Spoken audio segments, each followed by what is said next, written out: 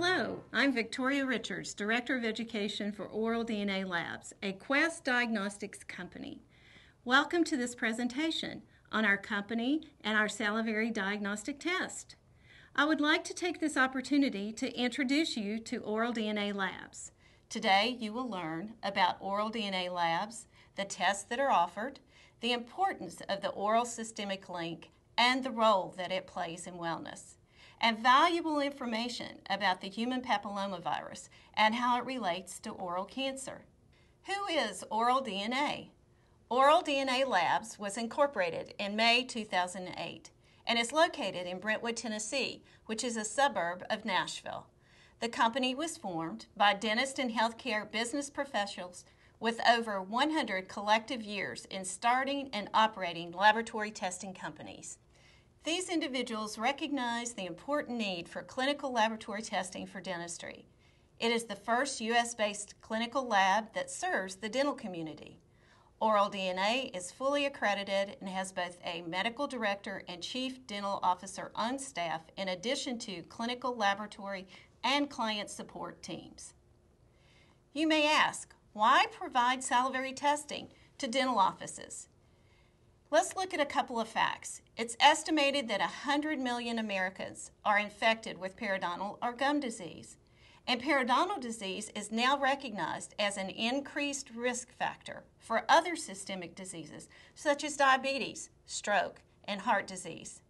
Another fact, about 40,000 new cases of oral and oropharyngeal cancers are diagnosed each year, and HPV is now a recognized independent risk factor. In fact, one person each hour dies from oral cancer in America. Through an easy salivary test, OralDNA provides a way to detect earlier and monitor these serious diseases. Our goal is to improve the health and wellness of the patients that we serve. 3 salivary tests are currently available. The first looks at periodontal disease infection. MyPeriopath is a bacterial DNA test that identifies the type and the amount of the pathogens that are causing the infection. The second considers periodontal disease susceptibility.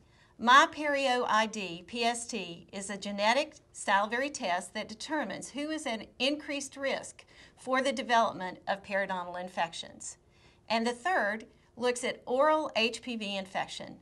OraRisk HPV is an HPV viral DNA detection salivary test that determines who is at increased risk for HPV-related oral cancers. Collection of the samples for these tests is really easy. These tests are taken at a dental office. The patient will be asked to swish and or gargle with provided saline for 30 seconds and then spit into a funneled collection tube. The funnel will be removed and a screw cap will be placed on the end of the collection tube. Tests are electronically ordered and then sent via prepaid FedEx envelope. Samples are received, extracted, and tested using standard PCR techniques. And finally, a secure electronic result report will be generated. Let's take a look at the result reports for each of the tests. This is a sample of MyPeriopath, the bacterial DNA salivary test for the presence of a periodontal infection. In the dental office, clinical symptoms like bleeding, swollen red gum tissue, along with probing pocket depths, plus the use of x-rays, are the traditional methods used to assess the presence of a gum infection. By testing, we can now take a look at the bacteria that's making up the infection. Testing results, when coupled with traditional assessment tools, give a total picture of the risk associated with the gum infection. The second report that we will look at is MyPerioID PST, which is a genetic susceptibility test for periodontal disease. Dentistry has always known that there was a genetic component to the development of periodontal infections and that some individuals were just more apt to develop gum disease. MyPerioID PST allows a way to identify those individuals that are genetically wired to be more susceptible to the destructive process of a periodontal infection.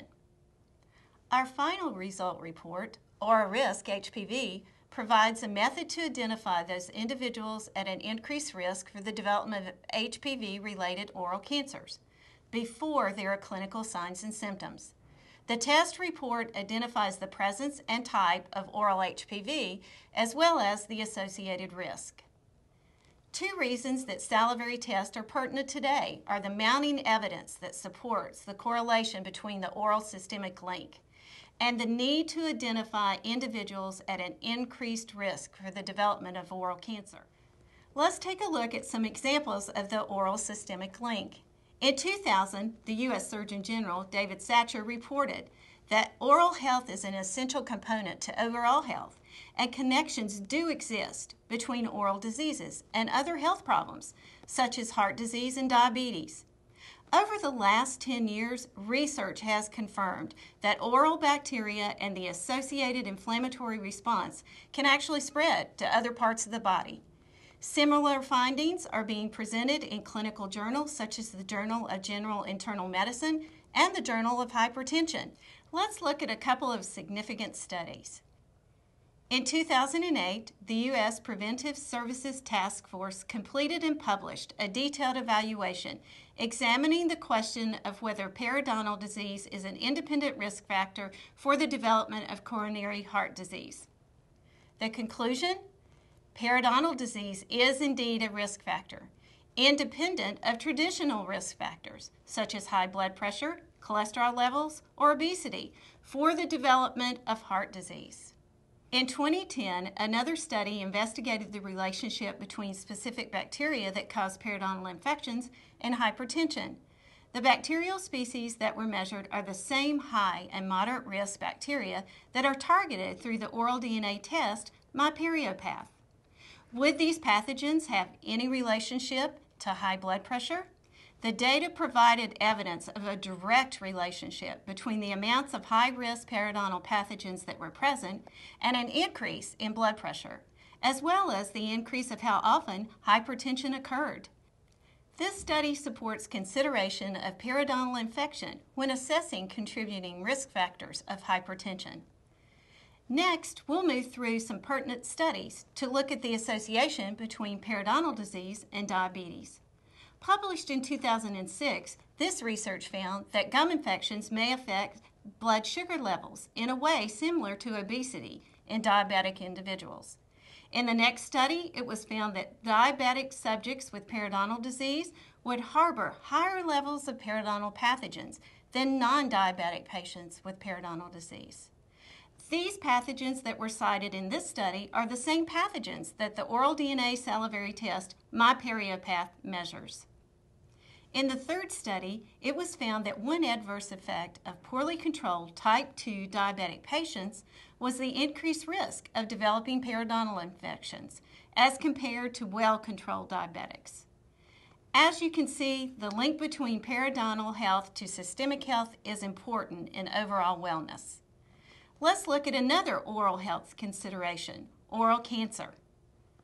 Current research supports the correlation between oral HPV infection and increased risk for the development of oral cancer.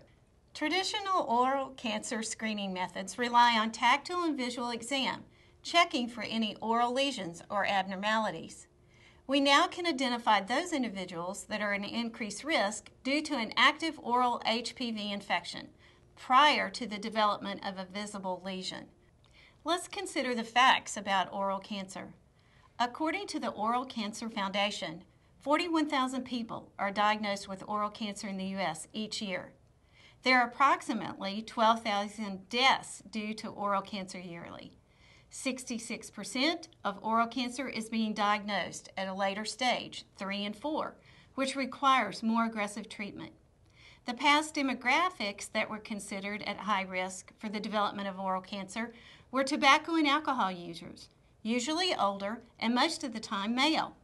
A newer demographic is emerging, younger individuals, 18 to 40-year-olds, and both genders. HPV is an independent risk factor for oral cancer. Oral risk, HPV, gives us a method to assess risk with the objective of earlier detection and better prognosis. And finally, OralDNA Lab reports provide a great communication tool for patients, dentists, and physicians. I hope you found this presentation informative. To learn more, visit oraldna.com. Thank you for your time and attention.